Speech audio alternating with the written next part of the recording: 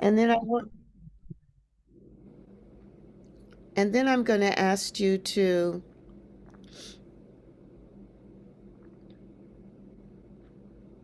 find your voice.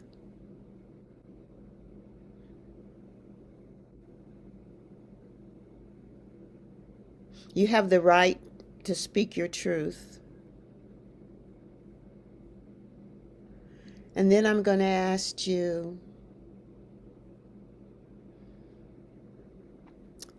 to move into a peaceful state of consciousness in this moment, because right now we're not fighting each other. We're not having to protect ourselves. We could move into peace. You've got to know what peace feels like in your body in order to cultivate it enough to carry it around and use it as an instrument to move things, move the arrow of justice in the right direction.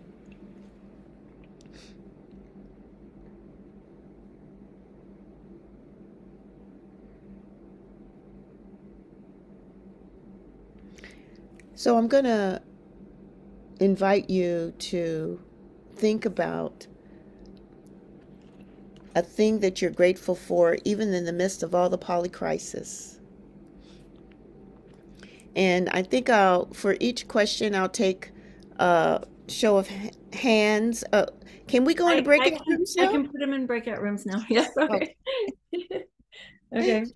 All right. Thank So you, give them Tim. your question and So then the question is, what are you grateful for right now? And what is breaking your heart? Those are answered those two questions. You'll have 3 minutes apiece to answer those two questions. And we're going to go into, please mute yourselves. We're going to go into uh, pairs. Okay? pairs, Yeah. just pairs. Yeah, just pairs. How about threes? Oh, you got that already? That's fine. So that means that's going to be, Uh, I can do pairs. I just I'll do okay. pairs. Okay. Just hoping everyone, I might have to move you if I see somebody not getting in a room.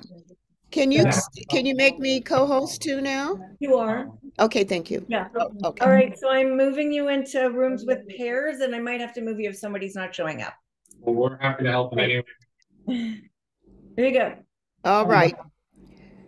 What are you grateful for? And what is breaking your heart? Thank you. Yes. Right. All right. We're going to need everyone to mute.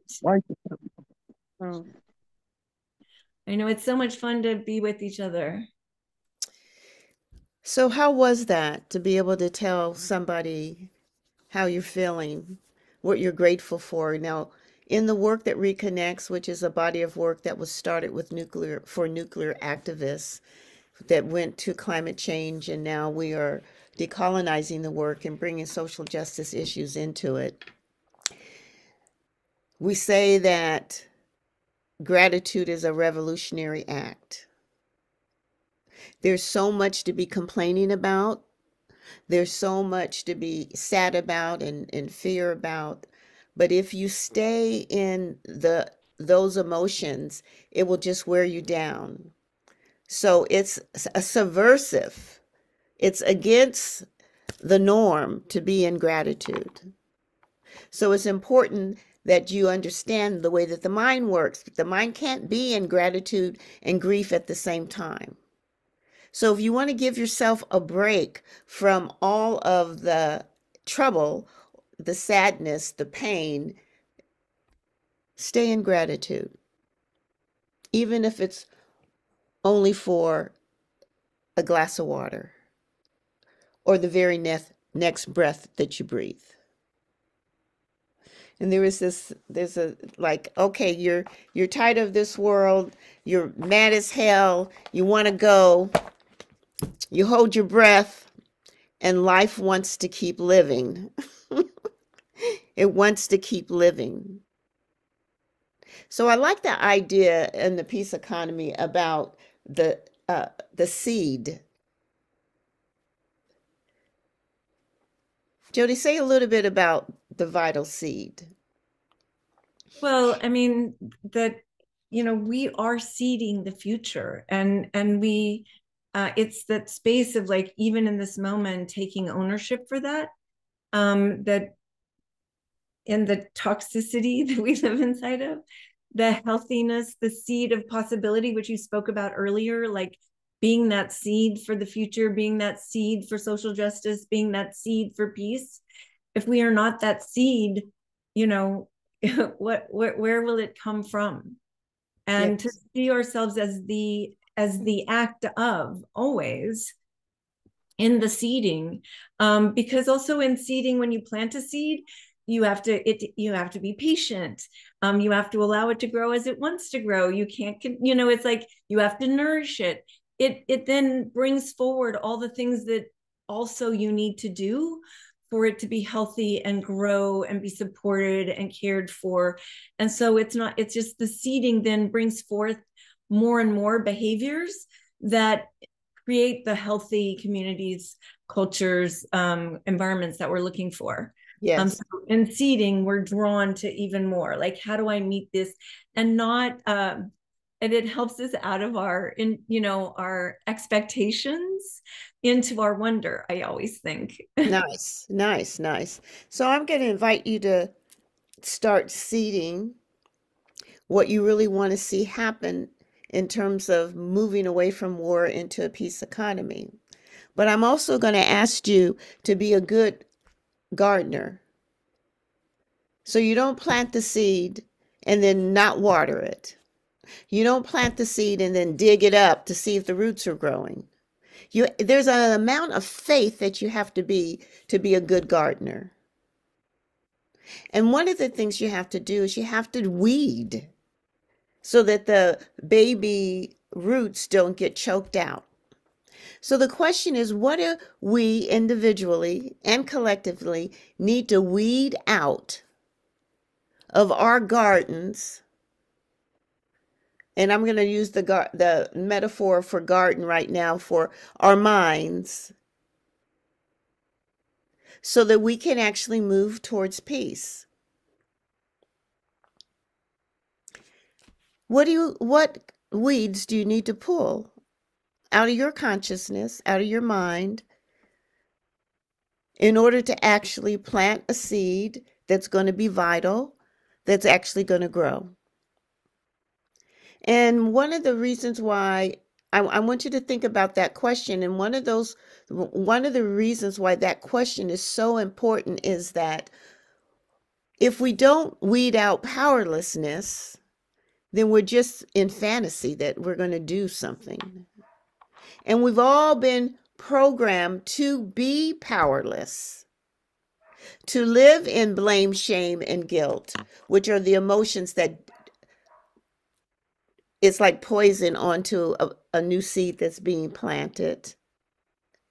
So it's very difficult oftentimes to not be gripped with blame, shame, and guilt. But as soon as you're in blame, in shame, or in guilt, you're being hijacked. You're being hijacked. So one of the things I think, I want to tell this story. I wonder why this story's coming up. It came up just the other day again. So I have an international development facilitation development program for the work that reconnects. And last year, right after October the 7th, we had our second, it's a 6 months program. We had our second webinar, and the facilitators and I decided that we really needed to make a statement, like, even though it was the first time I had even heard about it, that we couldn't just pretend like we hadn't heard it, that it didn't happen. And so I wrote something, and I wrote something really humanitarian, that, we wish for all beings not to be suffering, and we understand that hurt people, and we want everybody to heal so that we can stop harming. And there was a young woman who couldn't figure out where I was coming from. So she was in the breakout rooms and she was crying and she was saying, she was feeling unsafe because of my words and blah, blah. And so the other facilitators asked her to stay so that she could talk to me about how she was feeling. So at the end of the workshop, we stayed on for a few minutes, and she came and she was crying, and I don't understand what you said. And I said, if you knew my history,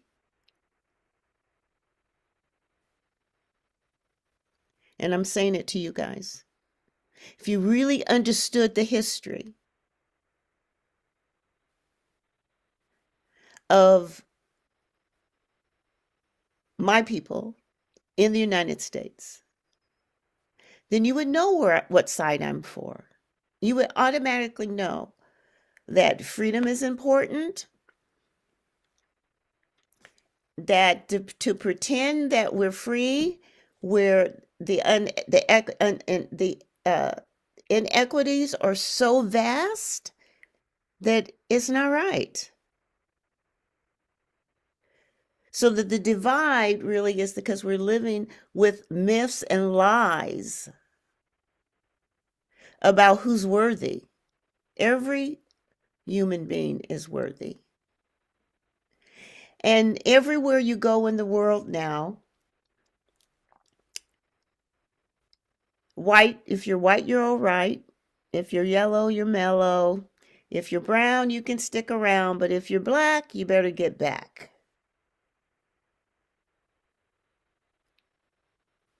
So one of the things that I do and the work that I carry is about awakening to love. How do you begin to love someone who is completely different from you in skin tone, in class? We've really divided upon a myth that one race is more superior to another, and all of us are bought into it. And if you are thinking right now, oh, that's not me, I am surprised half the time at some of the stuff that goes through my mind. So we're going to have to face that. It's like we want to move forward, but we have these barriers, the way that we hold ourselves and want to be comfortable. Well, if there's anything that you want from yourself and you don't want it for anybody else, you're probably going to have to give up the right to have it.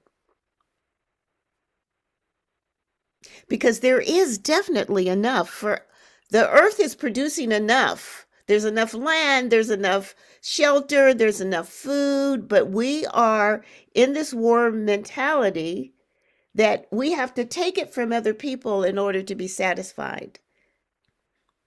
And those of us who really understand that for peace to be possible, human rights have to be met. So I feel like I'm preaching to the choir. And so I want to give us the opportunity to really begin to look at what is your social location, because the work that reconnects has the spiral, and over the last 10 years, there's been a lot of harm with it going out into the world because people weren't finding their own selves in the narratives. So the book now, there's a whole rewrite of the work to make it a more global appeal. And there's been some steps added to the spiral, and one of them is what blood flows through your veins. And what has happened in the United States is when the myth of whiteness came up, the immigrants, the Italians, the Germans, the everybody else, all white, went into a melting pot and became white and lost cultural norms, traditions. And in my work, and I've been doing diversity and inclusion work for over 30 years now, I used to get called into organizations where people were upset And there was white folks and black folks were upset because the Mexicans and the Chinese or the Koreans were talking in their language at lunchtime. They were so sure that they were being talked about. So I would get call in. And I was like, okay, well, I'll meet with them. What are you talking about at lunchtime? Oh, our kids, soccer, the recipes. But there's this fear thing that goes along with the war mentality. And what we have to see is the first war we have to stop having is the one with ourselves.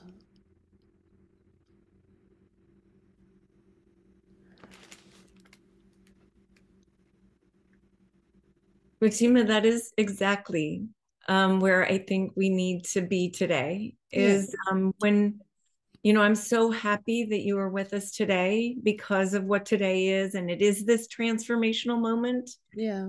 And that it really does. We've been, as they say, we've been thrown back on ourselves. Mm-hmm.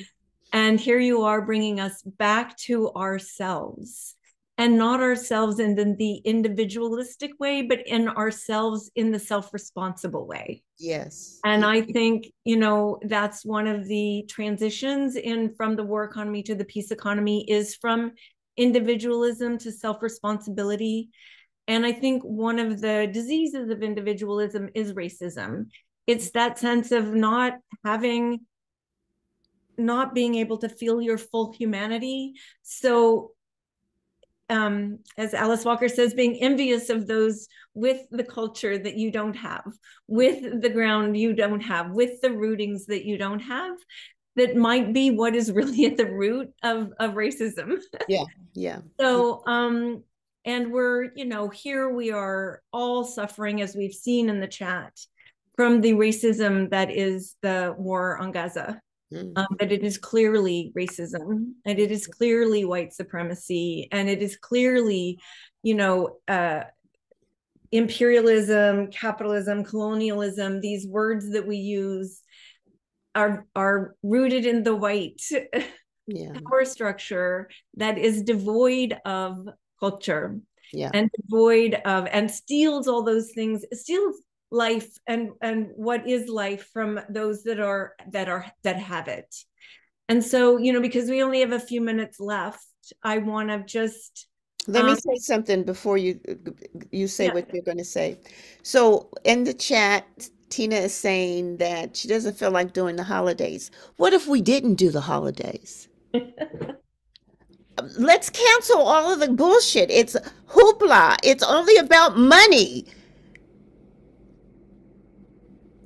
Let's make a pact between us. We will not buy turkeys. We will not buy presents. And if you just got to spend your money, send it to Gaza. And come April, don't you dare pay your taxes.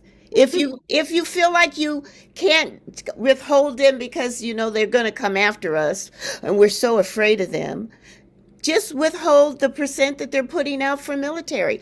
Listen, I am serious. I do not want any more blood on my hands. Thank you. So I think there we are. Mutima, you have given us clear acts, and I want to say I was in Ferguson, and one of the things when I was working in Ferguson was that they all stopped Christmas and Thanksgiving. And they were all happier, more fulfilled, more connected. What these rituals of culture were supposed to do finally happened. Yes. So let's peace economy the holidays. Let's have that yes. be one of the things we work on.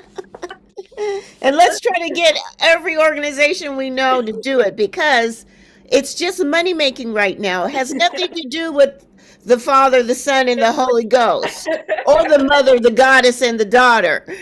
So I just want to say this. These are my closing remarks. When you're feeling your fear, if you want to get rid of your fear, you got to lean to know that your fear is the measure of your courage. If you're in grief, it's the measure of your love.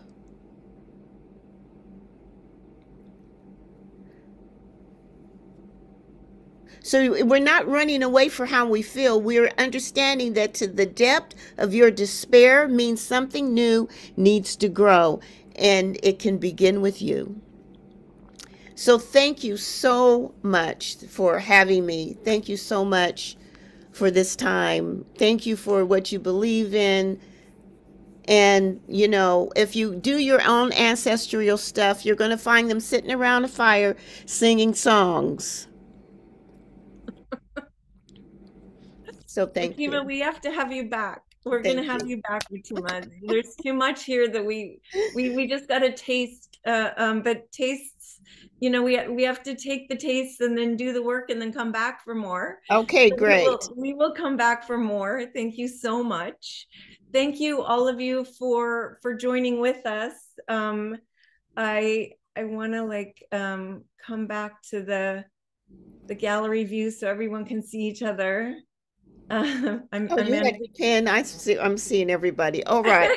There we go. Oh, thank you for all the tax information. Thank you. Thank you. We've got us. We've got us. Yes. And we are enough. We're more than enough when not distracted by war economy bullshit. Yeah. So thank you to all of you who came. Marie will be able to send you some goodies. Remember, on the listserv, you can share ways to not pay your taxes. You can just put it in escrow and not send it in. The ones that go to war, there's all kinds of wonderful things we can be doing together, including sharing ideas about how to redo the holidays. And next time we come together, we're going to talk about culture, which, thank you, Mutima, spoke to, which is the absence of culture is what is at the root of violence, because culture holds those spaces inside of us that are uncomfortable, and those rituals are super important, and they've come down for millennia, and they've been destroyed. So culture is super important, and it's also another place where it's up to us to recultivate. Yeah. So you've given us a lot to work with, Mutima. Thank you. On this day where we need our attentions redirected to cultivating a more beautiful future. Which Marie, brought up in the early, the more beautiful future that we all are here to recreate together. So deepest gratitude to everyone. Welcome, Marie, to holding our team together. Beautiful time together. Thank you so much. And we'll see you in a couple of weeks. And don't forget to save the chat. I'm going to save it right now so I can have all that tax information. Free Palestine! Free Palestine. Justice for Palestine. Yes, yes, yes. Thank you. Thank you. Bye-bye. Bye-bye. Thank you. Bye-bye.